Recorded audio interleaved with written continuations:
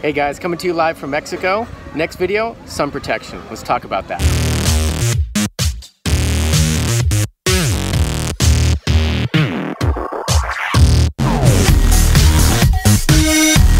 Alright guys, so first of all, the sun is an awesome thing. I love being outside, love being at the beach. I'm currently in Mexico right now enjoying myself. But you know, too much sun can be a bad thing. It can lead to premature aging, wrinkles, skin cancer, melanoma, some pretty nasty stuff. So you have to be safe in order to enjoy yourself. I'm not saying you have to cover up entirely or anything like that all the time.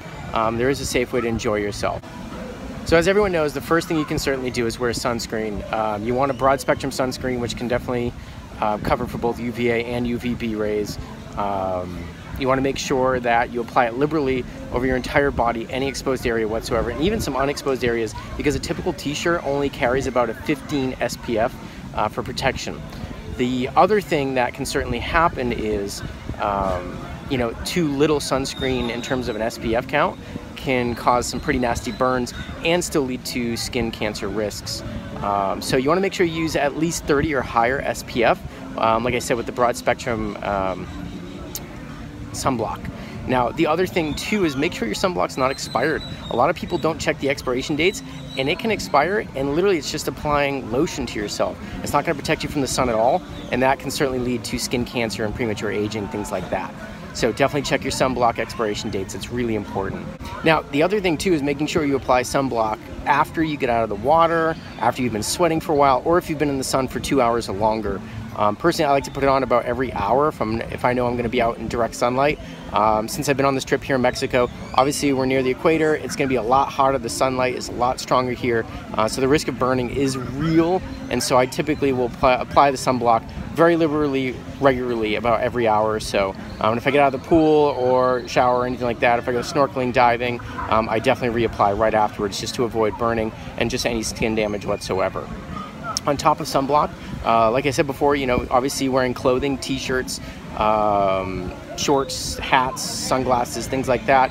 You can use certain types of makeup that'll help your face. It is important to wear sunblock on your lips. Your lips can burn, and you can get skin cancer on your lips as well. I've seen it before. It's pretty nasty. It can be certainly a bad thing. If you're going to be at a pool or if you're going to be at the beach, certainly bring an umbrella. Here at the resort that I'm at, there's umbrellas everywhere. I'm currently sitting in the shade and wearing a hat, as you can see. I've had a ton of sun the past like 3-4 days, so I want to make sure I'm keeping up with my sun protection and staying cool as well.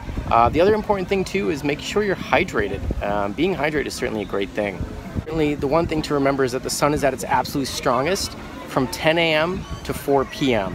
Especially during those summer months. The sun is beaming down on you. You know, if you're further south, if you're close to the equator, that's really when you want to be super safe around direct sunlight exposure, because that's when you're going to fry in the sun like a sizzling piece of bacon. Now you want to make sure that in those types of areas that you really do cover up, you know, wear a wide-brimmed hat. If you're wearing a baseball hat, make sure you cover your ears, the back of your neck, and your face with sunblock, because you will get exposure from the back depending on what area you're facing. Make sure that you really cover both your feet, behind your knees, your legs. You can develop skin cancer anywhere, and that's what you want to avoid. So if you apply the sunblock liberally everywhere, you'll definitely get good protection.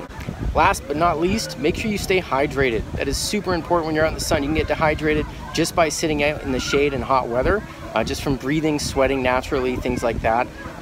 You know, in between your tequila sunrises and your daiquiris and everything else, make sure you have adequate amounts of water. You want to be drinking at least 2 to 3 liters a day.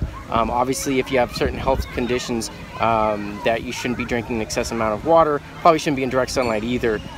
All right, everyone. Well, I hope you stay safe out in the sun. I know everyone back home in Massachusetts is certainly bearing down with some rain and snow right now. Sorry for you guys out there, but as these summer months approach, certainly take these tips and use them to their full advantage. I promise, you know, skin cancer is a horrible thing, but if you stay protected using sunblock, cover up, sunglasses, stay in the shade every once in a while and reapply that sunblock, you'll be perfectly fine. You can certainly avoid skin cancer. So, signing off from Mexico. See you later, guys. I'm Matt, the Bowtie Guy.